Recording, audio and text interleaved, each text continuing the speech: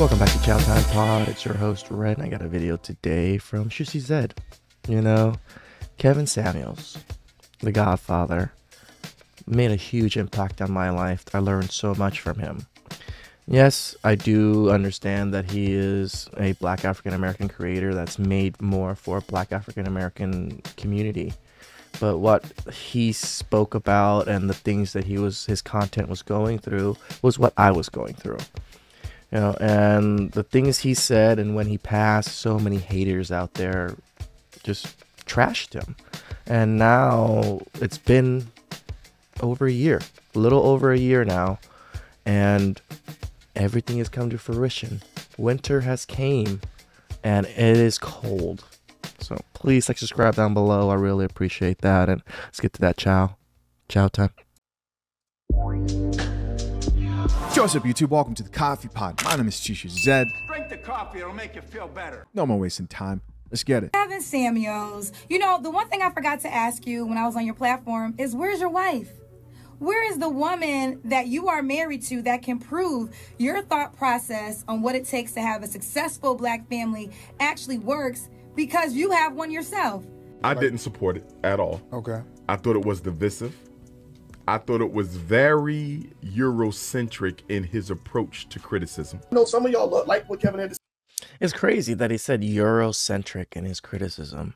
Do you know in Asian culture, criticism is way worse? Like me, when I visit my aunts, they'll straight up call me fat as soon as they see me with a little belly. They'll straight up say, oh, you look fucking all messed up. You look at all this. Any person that is slightly overweight will get told, doesn't matter if you're a woman or a man, all of them will say, you need to start losing weight, you're getting fat. Or they'll straight up say, oh my God, you're so fucking fat right now. Straight to your fucking face. And this is love. Why? They care enough to tell you straight in your face that you should probably fix that. You know, that's true love. Where what Kevin Samuels was doing to the women that he came on, he told them straight to their face what they needed to fix and what they were doing wrong. How is that not true love? You know, he went about it slightly mean here and there, but it's because these women weren't listening. How could you tell someone that's not listening unless you go a little bit harsher? To say some of y'all don't. I'm not here to judge that. It's your choice. He had over 1 million subscribers because there are millions of men who don't feel heard, who don't feel listened to, who don't feel respected. But at the same time, I think that men, you know, we got to start listening to women, man. We got some men out here that just really, unfortunately, somebody screwed your head on backward. Would you date a bus driver?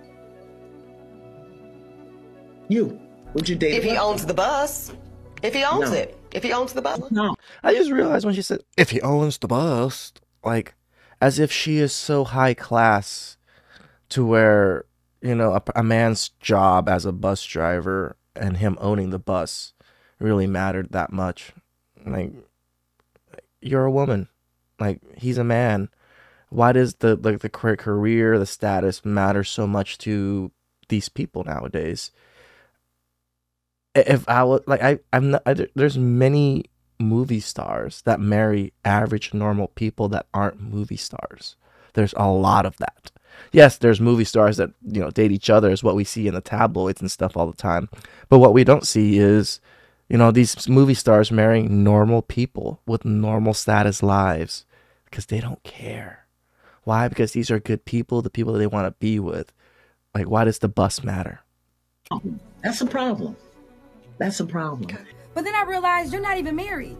Not only are you not married, you have been married twice, divorced twice. Now, am I saying that there aren't women who have unrealistic expectations? No, you guys know I've done videos. There's women who have ridiculous expectations. But do we have to talk to them that way? No. Why? You got your masculinity from the internet. That's crazy to me. So we have crazy people. Do we have to fix or help these crazy people and tell them that they're crazy? Probably. You might need to do something about this instead of just letting them be crazy. Why? Because it hurts society in the long run. Internet, because maybe you didn't have a daddy. Maybe you hate single mothers because your father didn't spend time with you. I think his expectations for women were very superficial in terms of what was important. So therefore, you mean to tell me you know all that it takes to have a successful marriage, but it didn't even work in your own life?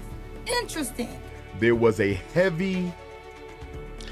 Oh, Kendra G, how far she has came from that clip. focus on how much you make and how good you look.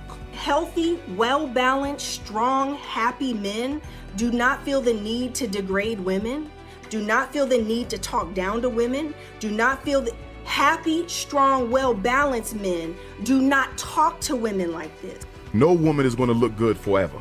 Black women are availing ourselves to all of the options that our hard work and circumstances currently afford us.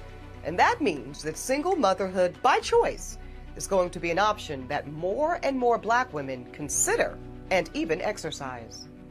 So anybody that's in their feelings about that can go ahead and start to process right now. You have a right to say, I don't want to date a single mom. But when you're marketing that and using that as an avenue to express vitriol amongst millions of single mothers out here, some of whom helped raise your raggedy like that mama was your last line of defense between you and you being a little damn male hooker. It's not. Why does that matter? Yes, so even if men were raised by single mothers, they've seen how they were raised. They've seen what's going on. They've seen the life they lived. Why would they want to put that on themselves and be with someone that is like that? This is the problem where I see a lot of their comments come from. Like, single motherhood. Yes, you're right. The African American Black community has a lot of it. So when these men that were raised by these women grow up and say, you know what, I don't want to deal with these type of women. I saw how my mother was. That's learning through experience. That's through their own personal experience that they've realized, this might be a tough cookie to deal with when they're single mothers. Always what you say, is how you say it. Guess what? Your average... I fucking hate the how you say it thing. I agree with it and disagree with it. I disagree with it in that men have to tailor their speech to women. That I disagree with. I do agree that you have to tailor your speech to certain scenes or like moments in life. Like if you're in business, yes, you have to tailor your speech a certain way. When you're at a wedding or whatever, yes, you probably shouldn't do certain things. But when you're talking to a person and you have to critique your speech because it might offend you, that's a problem to me. Good guy that wants to just a good woman to love. He is not sitting on social media bashing people. He don't have time for it. He too busy living his life, working hard, taking care of his responsibility. Another question I failed to ask is, where are your children? Are you a father? Do you suffer from... I think it's funny how she remembered all these questions after the interview and then, does a whole little radio show asking these interview questions where he can't even answer or defend himself. Sad. Erectile dysfunction? Telling women that you are too fat or too small or too broke, and that's the reason why you don't have a man, that is psychopathological and it is destructive to our community. Shut up, because women in all communities tell, I ain't gonna date a man because he's short, because he's this, because he's that, all the fucking time. And men just take it. For some reason, women get upset when we, tell them our preferences. Yes, to some men, you might be too skinny. To some men, you might be too short. To some men, you might be too big. To some men, your chest is too small. Guess what? It's these men's preferences. Who cares? If you don't fit in those preferences, move the fuck on. There's no need for you to keep, pushing these movements, slut-shaming movements and body positivity movements to try to change men's preferences, because it ain't gonna change. Men have always liked boobs, ass, and a pretty face. Those are the main things that attract us. If you nothing can change about that, really. Most people are just attracted to those things. I did not agree with his approach at all. But I'm going to say something. I'm going to say it real loud and clear. God ain't in it. You actually owe every single black woman a thank you card because you're nothing without us. Let me say that clearly. Kevin Samuels, you are nothing without the black woman because your popularity is based off of tearing down black women. And the fact that he did have a lot of people who did speaks to how decadent and speaks to how self-hating we can be as. Yeah, I'm just watching Umar's old clips like this just makes me really like the people. Without your mama, you would be dead, Negro. Can't you just express your own wishes without using that as a weapon to make people feel bad about a situation that they probably already feel bad about? Well, frankly, it's a whole new world. A world in which black women are no longer subject to the desperation of being chose. Because now we get to do the choosing. Several months later. The reality that needs to be said out loud is that as black men age, their desirability increases. Thus, their optionality of women is always expanding. And the exact opposite is true for black women. Guys, I want you to get your notebooks, pens, something, pull your phone out, take notes, because she's about to inform us of some mind-blowing data, and chances are you've never heard this before in your life. Okay, so every night I might get 100 single women. Really? Guys, I'm done. I'm done. I know, man. I know a few of you guys are like, please, Chisha, not one of these videos. Take it seriously. I can't. Around all through your 20s. Stop around all through your 30s. You give your 20s to the street Negroes. Okay. You give your 30s to the pretty boys. They use you up, dog you out. Now you're in your 40s. Damn. And nobody's jumping to marry you. But if you're average and you're not drop dead gorgeous, I've said it before, what's drop dead gorgeous? Face and body. That's not very nice. Where is the love? See, listen. Never encourage black women to settle. The fact that black women, let me just okay. Please, can I finish my statement? Just no, you can't. Let me no. Now you're gonna listen. Gotcha. Gotcha. Now you're gonna listen. Because I listen to you, so now you're gonna listen. Right. It's getting heated. It's giving pick me. It's giving pick me. If you're not drop dead gorgeous, and you're looking at other people and comparing situations to drop dead gorgeous women who got men tolerating their BS. But they all think they're 10s. They all think they're 10s. They all think they're... They do? They would be mad at her for this. So, degree... All right, one story. I was dating a woman, and it was okay, doing okay. I actually broke up with her and then got back together with her like a month later because I wasn't feeling certain things. Oh, you know what? I was seeing someone else at the time and I felt bad. So I ended that relationship and then dated that other person. And then I hit her back up because it didn't work out. And we were talking and then I told her straight up that I didn't think she was a 10. And she was livid. And I was just, she was like, you don't think I'm a 10? Then what do you think I am? I'm like, you're average. You're a 5. Like, but I like you, like, I don't really care to have a 10 or a 9 or 8. And she blew up and ended it right there. I thought it was kind of funny that, that happened, but it was probably like a bad thing to probably rate her right in front of her like that too. But whatever, I'm going to tell her the truth. Yeah, so I gave her a 5 and she was completely devastated by that. She was just like, you think I'm not attractive? I'm like, when did I say that? I just said you were a 5. You're average looking. Like if you lost some weight, I did say this, yes, you would be like a 6 or a 7. Like she was slightly overweight. And it wasn't a bad overweight. She still looked very cute, very good with her size, right? And she was just like, you know what? I don't want to be with you anymore because you don't think I'm a 10. And I was just like, oh, okay. So yeah, women want men to think that they're 10s. That's also their thought process. That if you're with me, you must think I'm a 10 because you're with me, or else you could be with somebody else. Yes, in a sense, I am with you. Yes, there are other options, but I like you for your personality and some other traits that you have. Yes, you might not be a 10, but I still like you.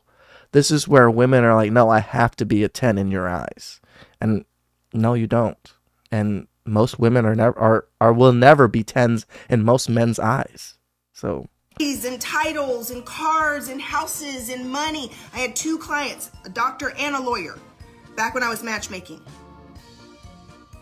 Couldn't beg, borrow, or steal a man.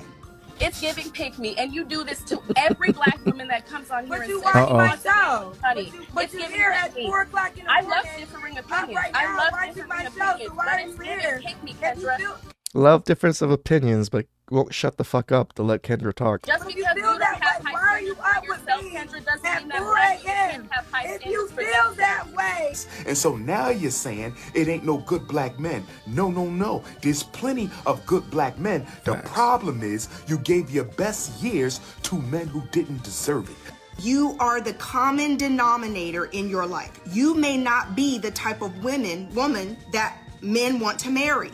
As we age, doesn't matter how much money we There's preferences for men.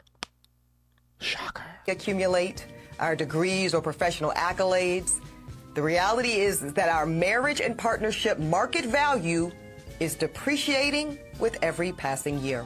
Constantly got an ego, projection, high standards, demanding, picky, never happy, constantly high maintenance. Everything's a problem.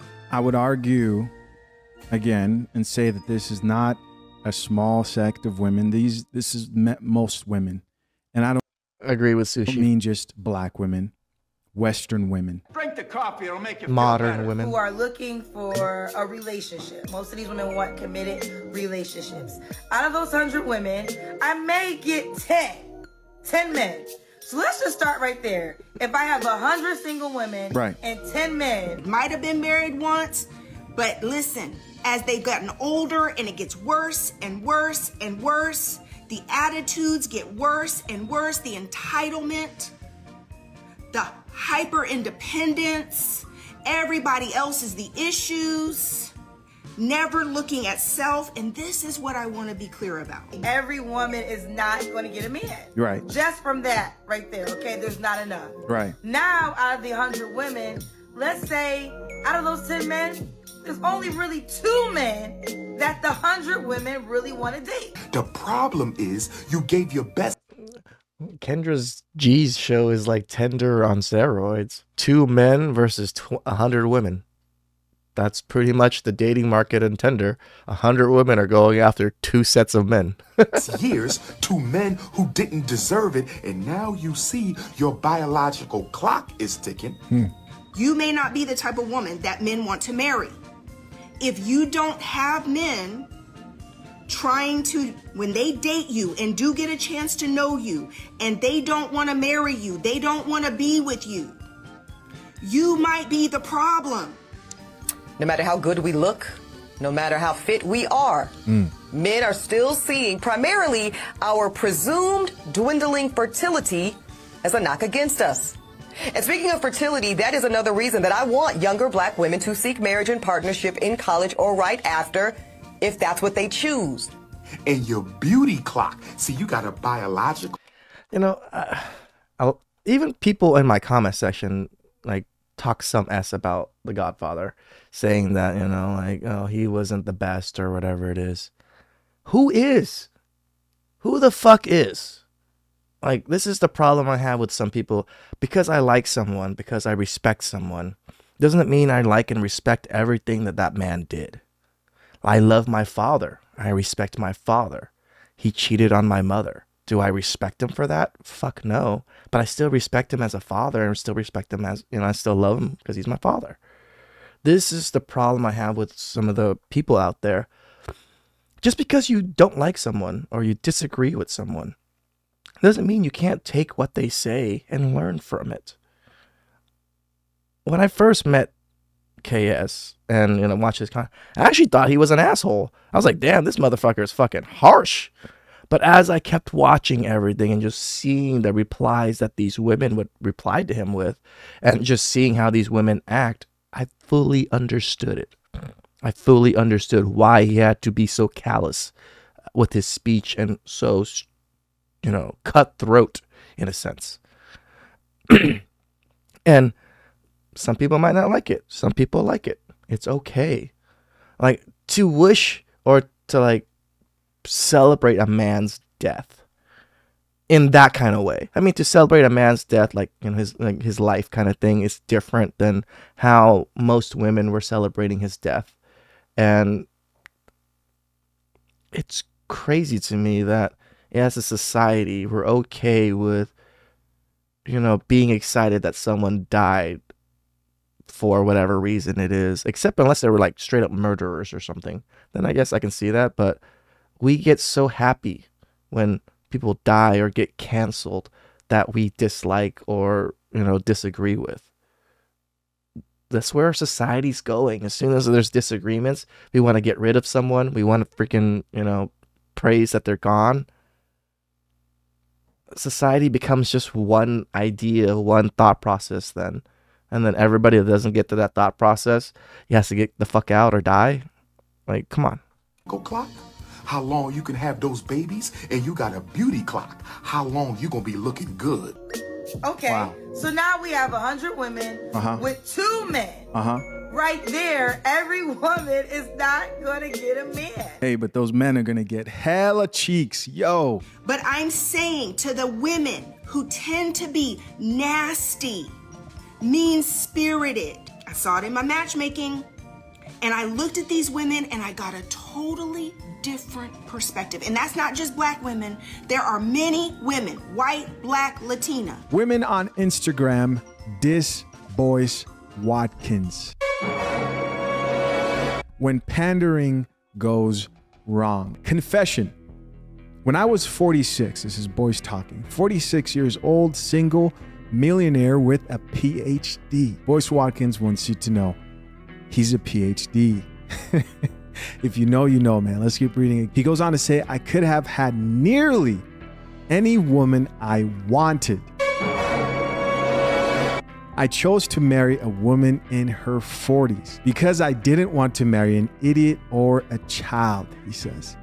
Strategic men don't just pick women based off what they look like. So modern women did what they do best. They turned on him for speaking the truth. I love when panderers get fucking the tables flipped on them by their own audience. Like this female commentator says, no, he couldn't have had any woman he wanted. You did the best you could do, old ninja.